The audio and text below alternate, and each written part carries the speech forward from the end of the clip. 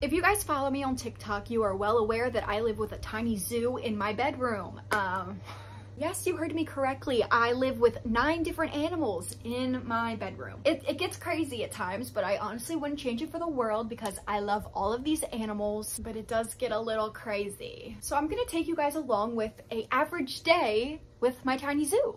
Right now it is around lunchtime. I'm trying to get this all done before the solar eclipse happens because it's gonna get a little dark out. Not that my lighting's good anyways, but you know. So let's get into it. First up, we have Otis. He took a massive dookie on his basking slate, so let's clean that off first. And by the way, nobody warned me about how smelly bearded dragon poo is. Oh God, rancid. He's like, what, Mom? Dude, that is massive. Anyways, it's lunchtime for Otis, so let's go ahead and feed him. I got this bowl, which is amazing. The buggies can't escape from it, so it makes it like super easy for him to like, you know, who's my handsome boy? And in here is just calcium that I season the buggies with. This is fly larva. Ew, these things are foul. Let me try to get a close up. There's the handsome man. Here are the So something I've noticed is he's very lazy. He wants me to deliver it right there, but I'm kind of want him to, you know, work a little. All right, sometimes I like need to help him. There we go. What in the, what?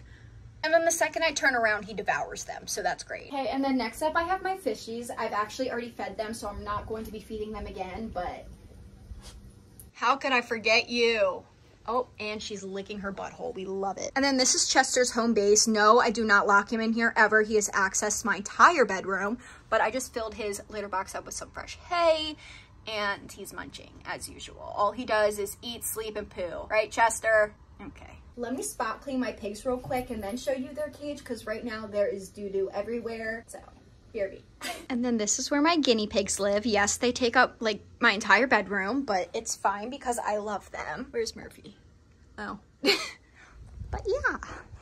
The main comment I get about my little zoo is, girl, I know your room stank. Okay, I want to let everybody know that I got a humongo air purifier in the corner over here. A life changer. Life changer. If you have a bunch of pets in your room, air purifier, you're welcome. Soy candles. Best friends. I love me some soy candles. They're animal safe and they smell so good. And along with cleaning them every single day, you know, my room, it's fine. It really is fine. Maybe I'm a little nose blind, but no, my room does not smell rancid, okay? I am very good. This is my job. I am a stay-at-home pet mom, so I have plenty of time for all my babies and plenty of time for cleaning. No, my room is not stinky. Not always, anyways. And a lot of people are always like, what does your room look like? Please just show me your room. So let me show you my room. Ignore the giant treadmill that I have in my room. I was motivated to use it for like a week and then I got lazy.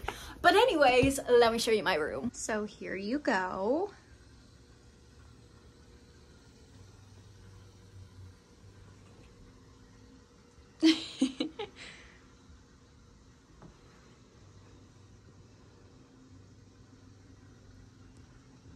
My bed is like way too big, but it's fine. Yes, the moons are messed up. Nobody comment on those. And then